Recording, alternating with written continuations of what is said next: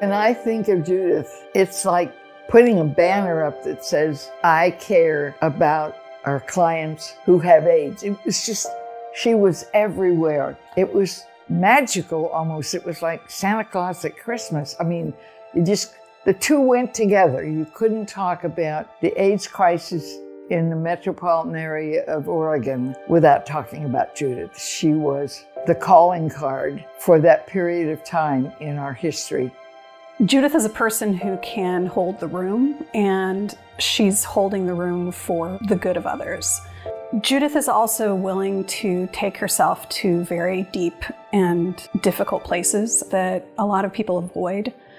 Judith has been there for people as were passing when they're in their most difficult times. And that showed up with her work at Our House. I mean, I don't know how many people she's tended to as they've passed.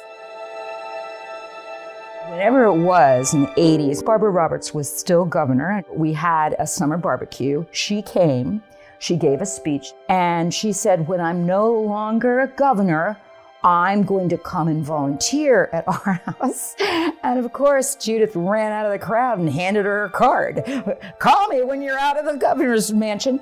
And she did. And I came to Our House and I was met at the front door by this vivacious, cheerful, wonderful, amazing woman. And she was interviewing me to see if I qualified for the job of volunteer. So here was Judith. And I hadn't been interviewed for a long time to see if I was qualified for anything. But she wasn't taking any chances. If someone was going to work at Our House, their qualifications mattered, their commitment mattered, their heart mattered, and their behavior mattered. I have been HIV positive for 32 years, and I was diagnosed with AIDS in 1997. And I'm here because of places like CAP and people like Judith Rizzio. Bloodlines is an educational documentary film that is a portrait of young people living with HIV from across the United States. I co-directed it with another HIV positive young woman, and Judith helped an enormous amount with fundraising. Judith did things like help us collect donations for auctions, served on our board, and created ties in the community that were part of the catalyst that made that film happen.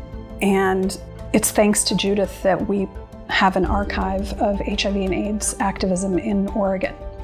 In 2010, when I was at Cascade AIDS Project, I started seeing that people were getting rid of really important posters and material. And I remember saying, don't get rid of that, please, just hold on to that. And they said, Judith, we can just scan it.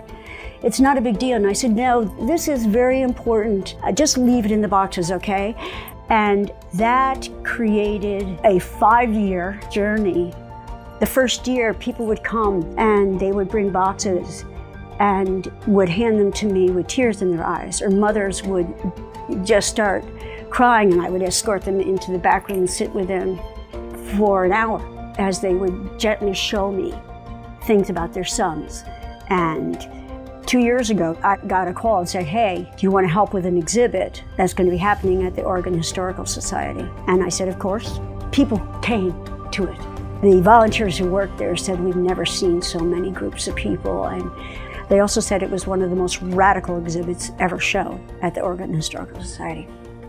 As an activist, that's not why you do it. You might never see the end of some of these things, I'm sorry to say, but at least you can be a part of getting there.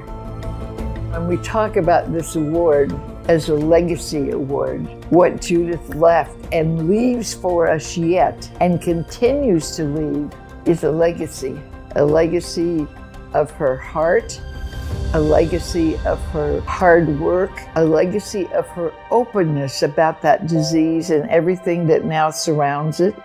She walked into a room and things changed. I think that's the story of her life. She walked into this world and the world changed.